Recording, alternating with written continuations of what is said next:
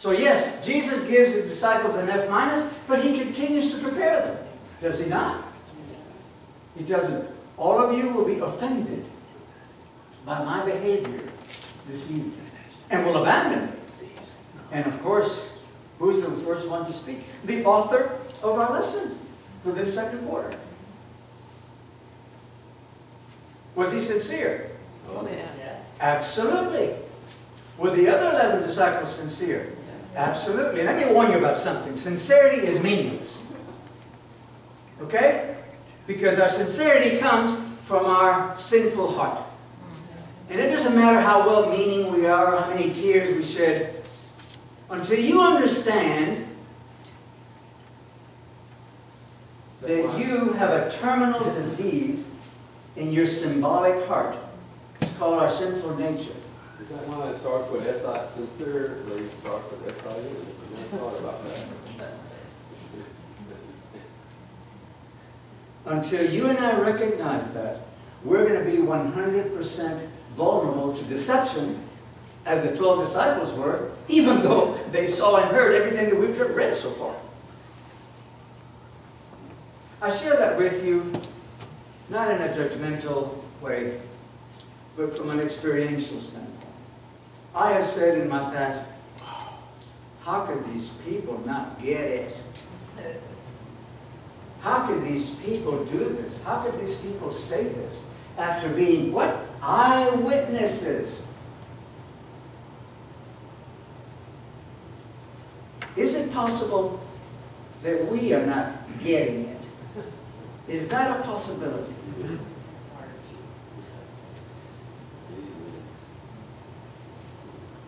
Okay, what happens after that? Who would like to read Matthew 26, 52 through 56? Matthew 26, 52 through 56.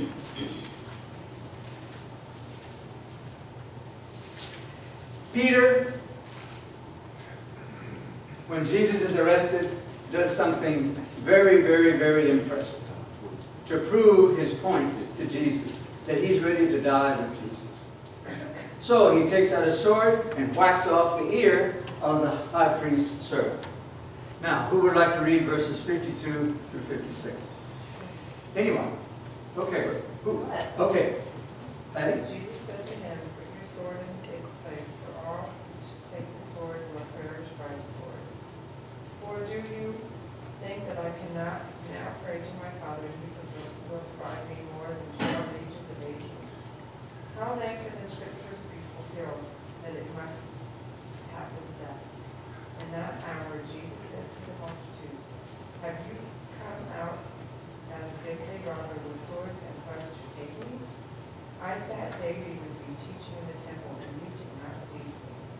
But all this was done that the scriptures of the prophets must be fulfilled.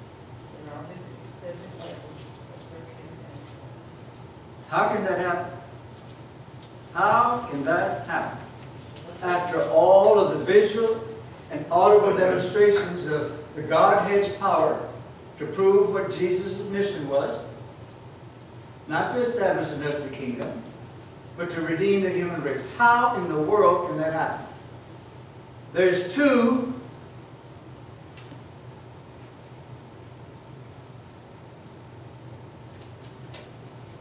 influences that cause this situation.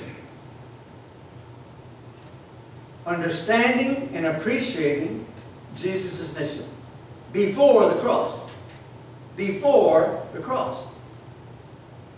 Let's go back to 2 Peter chapter 1 and find out what is the first influence that prevented the disciples from appreciating his mission, understanding it, and being supportive of him as he concluded his mission of redeeming the human race. There's two striking underlying influences that cause this situation to happen. 2 Peter chapter 1, verse 19. Who would like to read that for us? 2 Peter chapter 1, verse 19. Suella. And so we have the prophetic. I'll come back to you for another. We have also a more sure word of prophecy, whereupon ye do well that ye take heed, as unto a light that shineth in a dark place, until the day dawn and the day star arise in your hearts. Ah. Now we got a little clue here. And we need to follow this clue. Who would like to turn, and if you want to, all of you, and read what is the definition of what we just got to reading? Luke chapter 1, verse 78. Luke chapter 1, verse 78.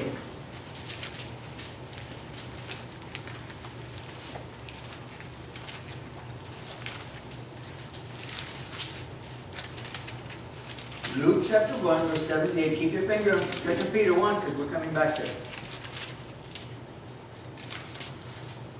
Luke chapter 1, 78. Who would like to read that for us? Okay, Diana. Through the tender mercy of our God, with which the dayspring from on high has visited us. Thank you. What does the word dawn mean? The sun is coming up, right? And the dawn has visited us from where? From on high. That's what Peter is talking about here. A converted Peter.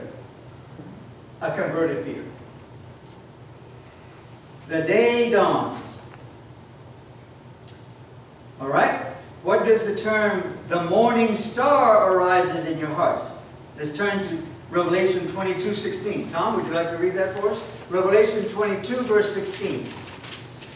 The morning star arises in your hearts.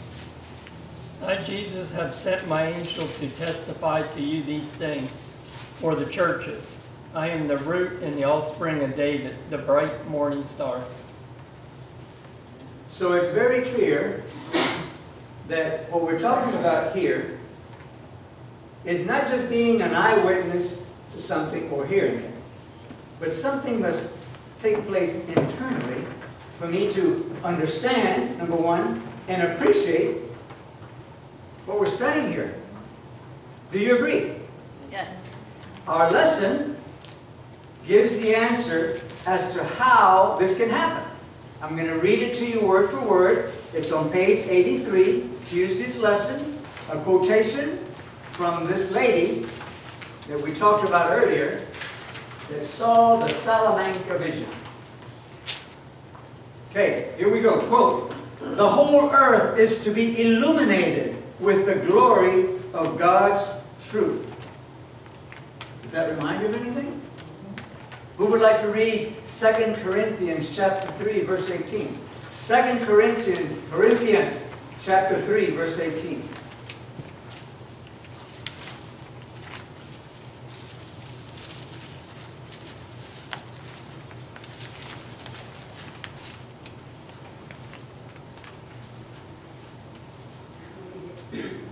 But we are with open face, beholding as in a glass of glory of the Lord, are changed into the same image from glory to glory. Thank you. Isn't that beautiful? Where did we first get introduced to the word glory and what it means? Some people think that the word glory is talking about when Jesus comes back and this corruption puts on incorruption and this mortal puts on immortality. Well, that's going to be a wonderful day. But the word glory here is being used the same way that it's used in John 1:14. "And the Word was made flesh and dwelt among us, and we beheld His Glory. glory as the only begotten of the Father, full of grace and truth." It's speaking of the character of God. The character of God. So we can see a lot of things and we can hear a lot of things, but until it moves from here and here to here, there's not going to be a heart response. That's the issue. That's the issue. Jesus dying on the cross is the greatest deception in the Christian world today. You know why? Because people that focus on Jesus' dying on the cross, including a movie, are focused on the physical aspect of it. The bleeding. And the body, that, motions in the movie. I didn't see the movie, but I was told about it. And I said, how can I go and see a movie? And I saw the little excerpts of it on TV advertising the movie. I said, how can I possibly go see a movie like that when they've missed the point of the movie? They've missed the point of the cross. The purpose of the cross is to humiliate a human being and make them suffer for the longest period of time before they die. But Jesus died in what period of time from the time that he was hung up? About 6 hours maximum. So, crucifying Jesus from a physical standpoint was a 100% failure. The person that God gave the Salamanca vision to says that Jesus died of a broken heart. And that's what we're talking about here. Why? Well, we learned that in chapter 11 of John, that when Jesus raised Lazarus from the dead, what immediately began to take place among the religious leaders? They began to plot his death. So folks, it's really irrelevant what we see or what we hear. If it doesn't move from here to here, you can see someone die. And it doesn't have an effect. You can see someone that's died be resurrected. In Luke 16, Jesus uses a parable. He says, look, if they don't believe the Old Testament prophets that I sent to them, even if I raise someone from there that they're familiar with, maybe one of their relatives, they still won't believe. Yes.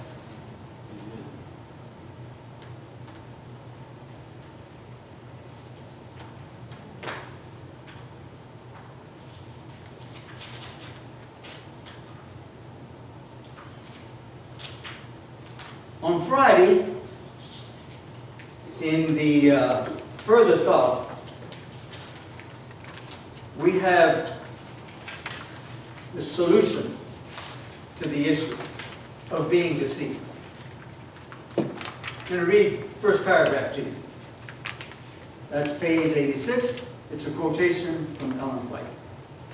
It is the first and highest duty of every rational being to learn from the Scripture what is truth, and then to walk in the light and encourage others to follow your example. We should day by day study the Bible diligently, weighing every thought and comparing every Scripture with Scripture. With divine help, we are to form our opinions for ourselves.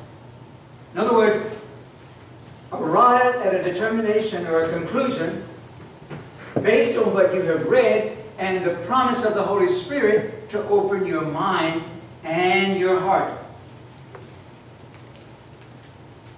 With divine help, we are to form our opinions for ourselves as we are to answer for ourselves before God. So what instruction have we been given on how to study the Bible? Regardless of what education you have. Regardless of your background as a Christian. People say, oh Chuck, you were blessed to be raised as a Seventh-day Adventist. No, that's not correct. I was raised a little heathen. And in my last quarter of high school, I was exposed to Seventh-day Adventists.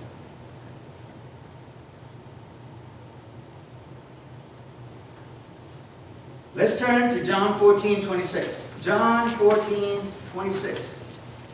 John chapter 14:26. Here's the first step in how to understand and appreciate from the heart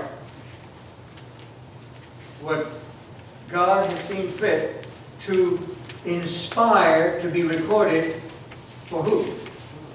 Us, upon whom the ends of the world have come. 1 Corinthians 10:11.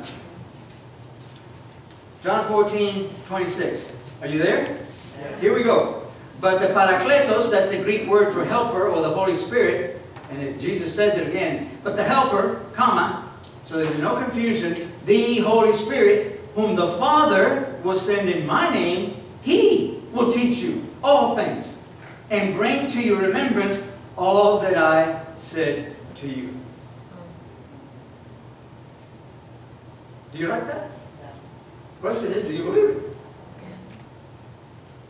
Now, flip over to the right, John 16:13. This one gets a little bit more detail. John 16:13. But when He, the Spirit of truth, comes, He will guide you into how much truth? For He will not speak of His own initiative, but whatever He hears, He will speak, and He will disclose to you what is to come. No surprises with God, ever. God never allows you to be surprised. Ever. Ever. So you don't have to wake up any morning and say, oh, what kind of a day is this going to be? No, you don't have to wonder that. It's going to be the most intimate day relationship with Christ that you allow it to be. The word parakletos, P-A-R-A, means parallel to us. It's right here. Why is it no longer in here? Because we kicked it out in the Garden of Eden. But Ephesians 1, first 4 verses, makes it very clear that even though we're indwelt with the spirit of disobedience, the who? The parakletos is right here. And all we have to do is what? Bump it and say, take over. Is that scriptural? Romans 8, 9, and 10. But you are no longer under the influence of the flesh, but of the Spirit, if, so be it, that the Spirit of Christ dwells in you. Because if the Spirit of Christ does not dwell in you, you don't belong to Christ. I don't care what day you go to work, church, what day, how you eat, how you dress. You do not belong to Christ. But if the Holy Spirit is in you, then the body becomes dead as to the sin problem. Because the life and righteousness of Christ has come in to take over your life by your permission. That's what Romans 8, 9, and 10 it says. The question is, what am I going to do with it? Am I going to push the button that says enter? Or am I going to say, not ready yet? Or delete? That's my choice. But that's the issue. God says, I need to cleanse the people. When Paul speaks of cleansing the heavenly sanctuary, people think, oh, that's talking about sinning, the verb. No. It's talking about you letting the intercessor, Jesus, who is appealing to you, saying, Chuck, you're waking up. I have an invitation for you, a personal invitation. Would you like to spend the waking hours of this day in my private office with me? Would you like to do that, Chuck? That's what it means to put away sin. Let Jesus cleanse what? Your heart. That's the issue.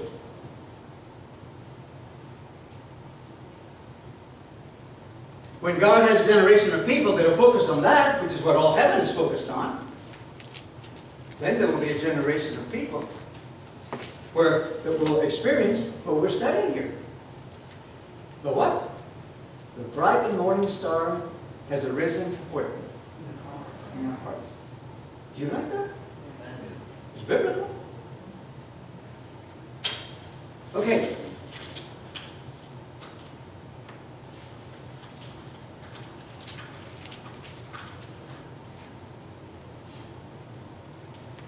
Jesus, through the prophets, and He personally, has always warned us of what is coming. Never any surprises. Remember Matthew 24, 24? Who would like to read Matthew 24, 24? Matthew 24, verse 24.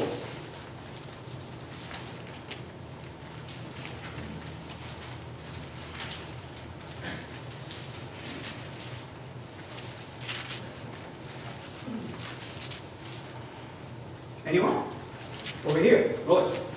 For false Christs and false prophets will rise and show great signs and wonders to deceive, if possible, even the elect. And verse 25. See, I have told you beforehand. So, are there any surprises coming down the road for the believer? You don't have to wonder about what's going to happen. What you have to answer for yourself is, how am I going to deal with it? Am I going to deal with it on my own? Or am I going to turn it over to Jesus as He turned what? Every decision, experience, and temptation over to whom? His Father. And constantly allowed Himself to be led by whom? For 33.5 years. By the Holy Spirit. And then we will experience the same results in our lives as He did. Which He not only promises, but guarantees. Now, let's take a look at the second paragraph in Friday's section, Further Thought.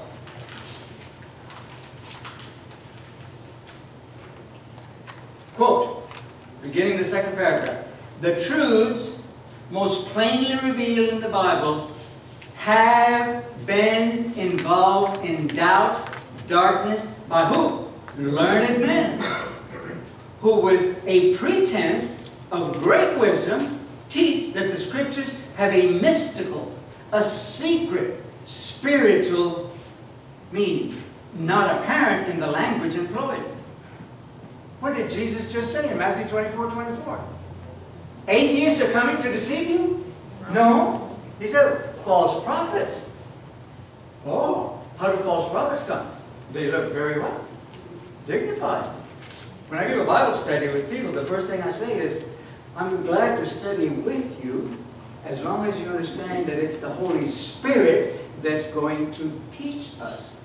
Don't you dare accept anything I say, or any other member of the human race, what they write or say. I don't care how many titles or how many degrees or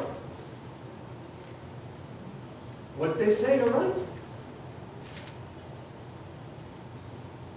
That's not an original thought with me.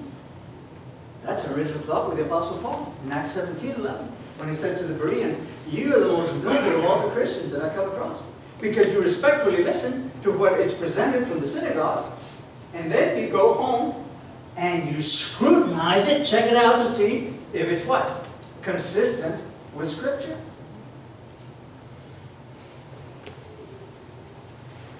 Next sentence. These men and women are false teachers.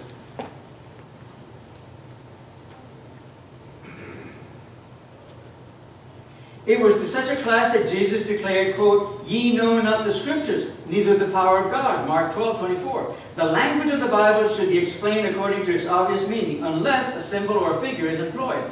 Christ has given the promise, quote, if any man will do God's will, he shall know the doctrine. John 7:17. If men would but take the Bible as it reads, if there were no false teachers to mislead and confuse, but there are, their minds, a work would be accomplished that would make angels glad, and that would bring into the fold of Christ thousands upon thousands who are now wandering in error. What does that mean, wandering in error? Are you familiar with Revelation 18, 1 through 4? We know about the three angels' messages, but do you know that there's a fourth angel?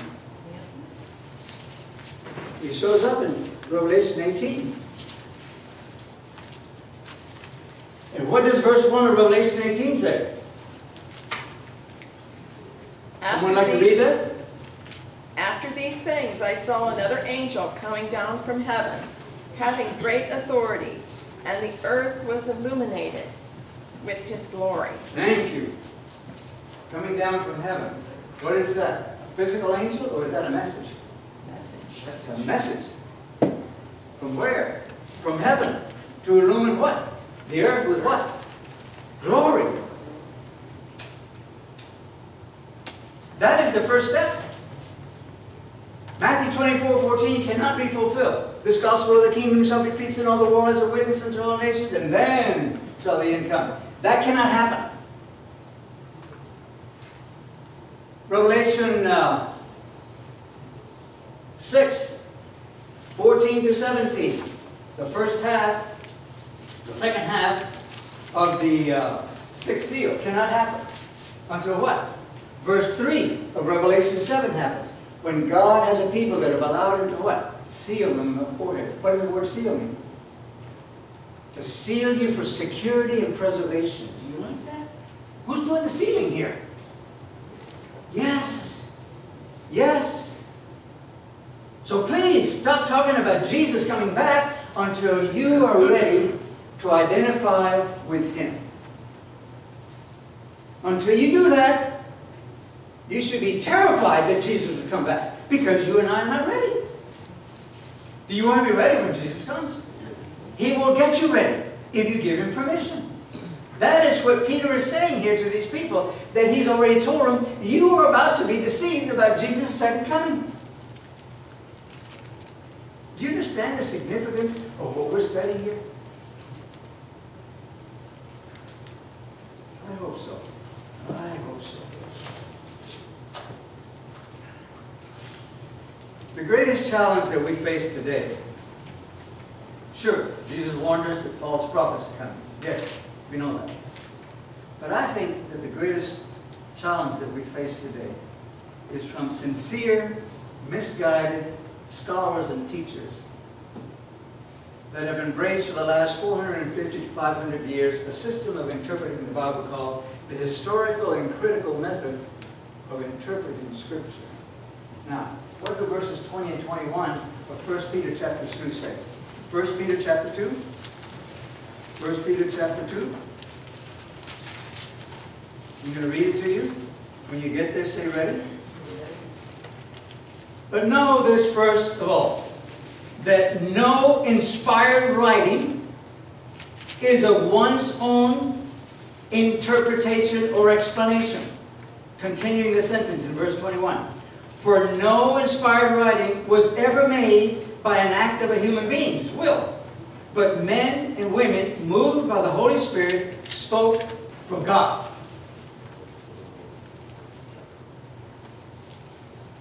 There's a lot of speculation going on today about the Scriptures.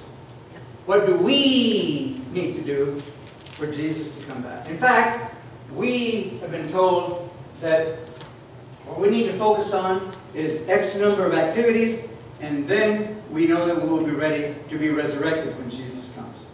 The reason I'm a Seventh-day Adventist is because I'm convinced that Jesus raised the Seventh-day Adventist Church to prepare people to be alive when He comes, and not to be resurrected. Amen.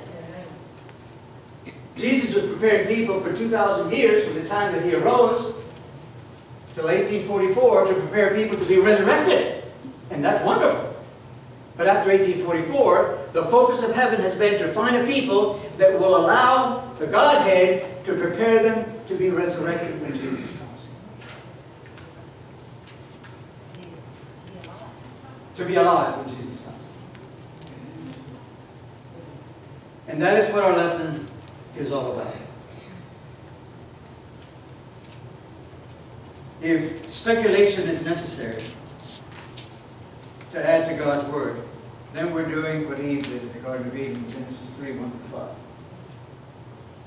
Where the serpent convinced her that she would not be totally fulfilled as a human being until she knew good and evil. And so she believed him. And in so doing, she was saying, God, you haven't given me enough. I need more. When we begin to add or take away from God's Word, we're speculating. Final scripture. Let's go to 1 John chapter 2. 1 John, the next book after, no, the next one is 1 John chapter 2, verse 25, 26, and 27, and I'll read it to you because my time is up. I want for you to follow this carefully. Do you have a subheading between verses 24 and 25 of 1 John chapter 2? The promise of eternal life. Promise of eternal life. Do you like that? Who's making the promise here? Yeah. Everybody there? Here we go. 1 John 2, beginning with verse 25 to 27. And this is the promise which He Himself made to us, eternal life. Imagine that. The Savior promising you eternal life. And yet most Christians are concerned about whether they're going to make it to heaven or not. Isn't Jesus good on His promises? Amen. Continuing in verse 26. These things I have written to you concerning those who are trying to what? Deceive you. Why is Peter writing the letter of 2 Peter? Why is he writing it? To prepare people not to be what? Deceived. Now, look at 27.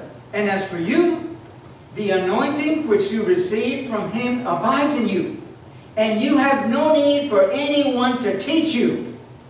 But as his anointing teaches you about all things, and is true, and is not a lie, and just